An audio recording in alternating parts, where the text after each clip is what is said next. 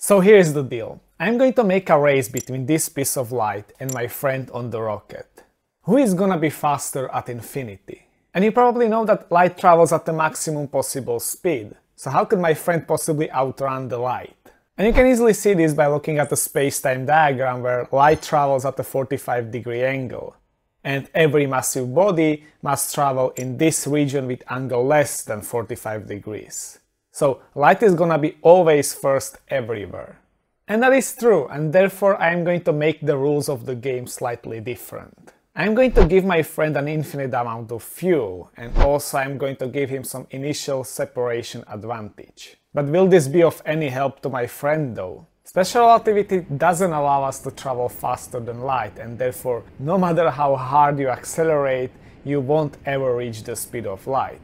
And therefore with this infinite fuel and spatial separation, we only prolong the inevitable, right? Well, no, that's a false. Let's take a look at the space-time diagram again. An inertial observer will always have a straight word line. An observer with a constant proper acceleration will have a curved word line. If we limit ourselves to just Newtonian physics, accelerated observer would follow a parabola curve in the space-time diagram, and you can see that from this point his speed would be faster than light and he could outrun the light. But in special relativity, accelerated observers follow a different curve, which looks like this. It is a hyperbola given by these parametric equations. This hyperbola has an asymptotic line that is exactly at 45 degrees. This basically means that the observer can only asymptotically approach the light but never cross. And therefore any light sent from a certain initial distance won't ever reach accelerating observer. If you send a photon from this distance, then it would catch up at infinity. But if you put it a little further, then it would have a finite separation at infinity. But this is just mathematics, right? But what is actually happening in the reference frame of the accelerated observer? Since this light beam won't ever reach him, does this mean that it's stationary relative to him? To answer what's going on, I need to again recall the equivalence principle, which states that there is no physical difference between being in accelerated rocket and being stationary in a gravitational field.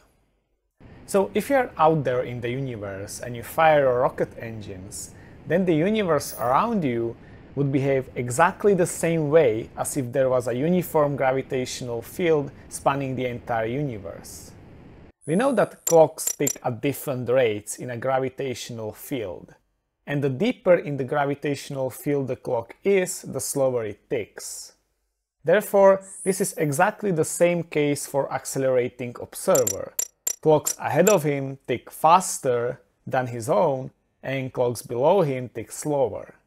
At a certain distance below the accelerated observer, the clock stops, because due to this gravitational field, there is an event horizon that behaves exactly the same as an event horizon of a black hole, from which not even light can escape. At this point, the position of this event horizon is exactly the threshold from which no light will ever catch you. Okay, there is one question you might ask. If I send a photon from this position, according to inertial observer, it's getting closer and closer. Does this mean that the event horizon is also approaching the accelerated observer as he travels in the universe? This is certainly not the way how gravitational field behaves, right?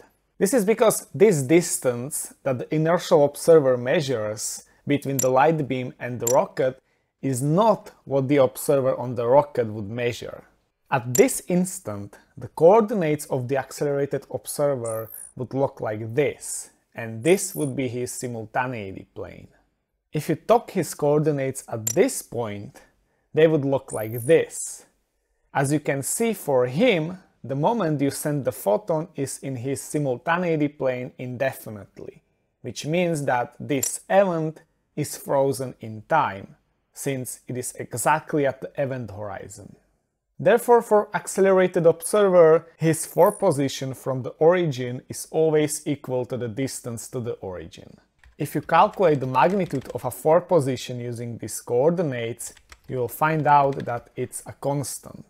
And therefore the horizon is in a constant distance from the accelerated observer, which is given by this simple expression, which only depends on the speed of light and the magnitude of the proper acceleration. And this makes sense because the higher the proper acceleration, the closer the horizon is to you. Accelerated frames are really weird in special relativity. For example, if an accelerated observer wanted to construct a coordinate system made of other observers that are spatially separated by a constant distance, then these observers would have to accelerate less to keep the constant distance, while the observers behind would have to accelerate more. And this is how such coordinate system would look like, where each line represents a world line of a co-accelerating observer, keeping the constant distance. In these coordinates, superluminal speed is perfectly possible due to effects like length contraction. Because as you accelerate, the spatial distance between 2 inertial observers is becoming shorter not due to movement, but due to relativistic contraction of length. And as I already showed you, light doesn't travel at the speed of light, but it can even be stationary relative to you. But to me, this is really interesting that just by turning your rocket engines on, you will make a part of the universe causally disconnected to you, and nothing from that region can affect you. If you were accelerating at 1g, then everything behind roughly 10 light years would no longer be your concern, as long as you remain accelerating. So if somebody tells you that you can't outrun your problems, then just tell them that you can, but you just need an infinite amount of fuel. Learning is a pain, especially when you try to learn something difficult and you have no way of visualizing the concept. And this is where my sponsor Brilliant can help, because with Brilliant you learn from first principles by actively interacting with the concept. You can find lessons from fields like math, data, programming and AI. Each lesson is made of small chunks, and each chunk takes only around 15 minutes, so that you don't feel overwhelmed. And since this method of learning is extremely effective, those 15 minutes is enough to learn something new every day. And because you will be actively solving problems, you will also improve your critical thinking skills in general. Check out, for example, this course on vectors. Vectors are an important mathematical tool used in physics. And in this course, you will gain intuition behind basic mathematical operations on vectors, but also on more complicated ones as you progress into more advanced lessons. If you want to give Brilliant a try, you can do it for free for 30 days using the link brilliant.org/problems-and-solutions, or click in the link in the description. And you also get a 20% discount on annual premium subscription. So thank you Brilliant for sponsoring this video. General relativity is over 100 years old, and Maxwell's electrodynamics is even older. So you might think that nothing in these theories can surprise us. But when you combine these two fields, some problems might become surprisingly difficult to understand. For example, whether a charged particle accelerated by gravitational field would radiate or not. Despite some resolution being proposed, physicists still argue about this problem to this day, and even publish papers about it. And it all comes down to whether a radiation can be relative when you transform between uniform and accelerated frames. If you are interested in this problem, check out this video where I talk about it in more detail. But I must warn you, I am not 100% confident about what the answer should be. And I hopefully make another video about it in the future. Thanks for watching.